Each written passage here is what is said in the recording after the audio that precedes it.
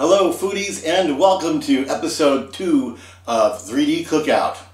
Today I am here with the Bambu Lab P1S, and since P1S is such a huge fan of mine, having never responded to a single communication of mine in the 2 years I've been trying, I decided to save this particular printer for today's topic, deservedly so, which is the TV dinner. Here you can see your classic American TV dinner. Meatloaf and gravy. You've got your corn, your meatloaf, your mashed potatoes. It is warm, hearty, and delicious. We are going to go ahead and attempt to cook this in this enclosed Bambu Lab P1S. We do know that Bambu Lab printers are known for their speed, and what is the one thing a TV dinner is also known for? Did you say speed? You'd be right. So, let's get cooking.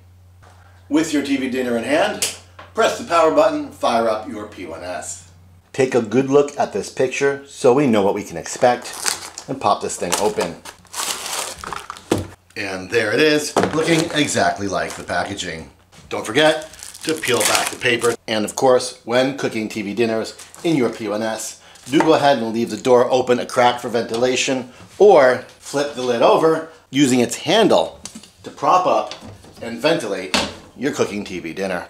And using the manual interface, raise the chamber temperature as high as the printer will let you.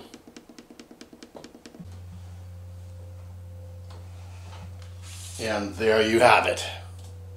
And look at that, exactly like the packaging.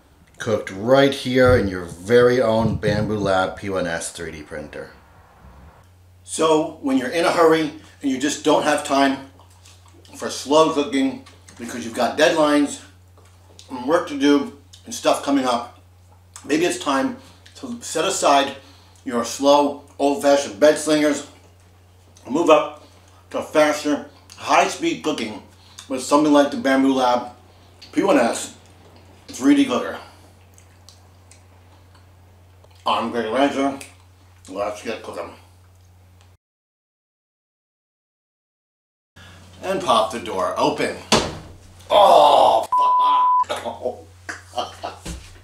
Oh, shit. Ow. That's what I get for taking a shot at Bambu. Damn it. With your TV dinner in hand,